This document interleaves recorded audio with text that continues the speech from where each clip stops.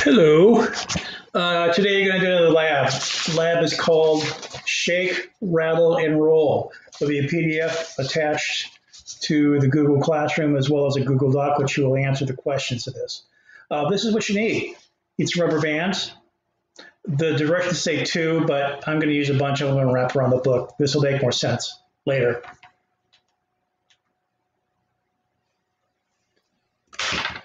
Some tape, sandpaper, and a couple of good-sized books. So what we're going to do is, first of all, we're going to take the sandpaper and we're going to tape the sandpaper to one of the books, like this.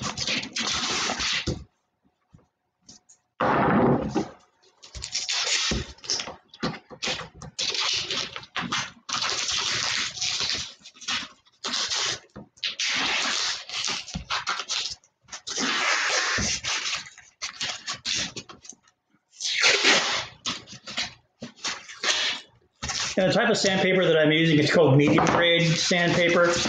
I'm going to set that like this. On the second book, we're going to take the rubber band. Now, I said to use 2 rubber bands, but I didn't have big ones, and I really didn't want to spend money on buying big rubber bands. So I bought a bunch of small ones, linked them together, and I'm going to attach them around the book like this. So now you have this rubber band around your book. Now notice that the sandpaper I put on top of the other sandpaper like this, rough side down. Now what we're going to do is I'm going to tape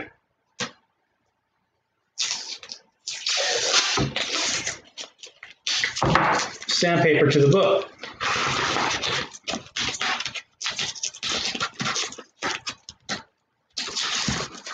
You could do this if you want to at home, or if you want to, you could use the results from this video.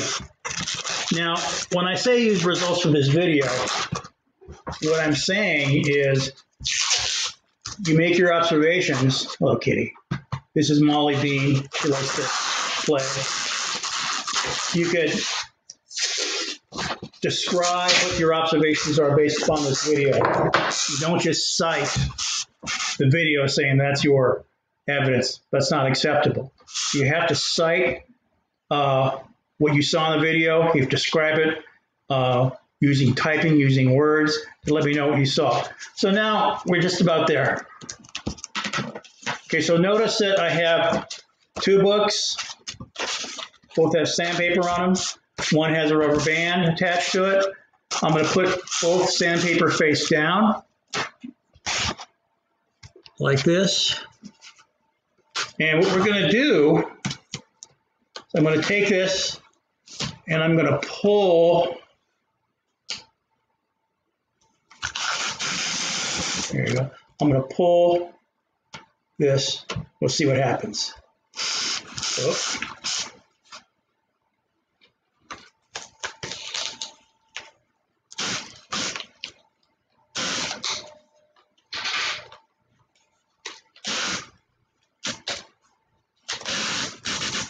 So a couple observations I want to point out. Notice that the rubber band right here store the energy of movement.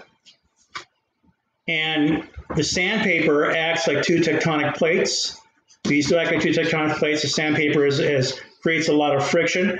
But what happens when you pull the rubber band, energy is stored in here.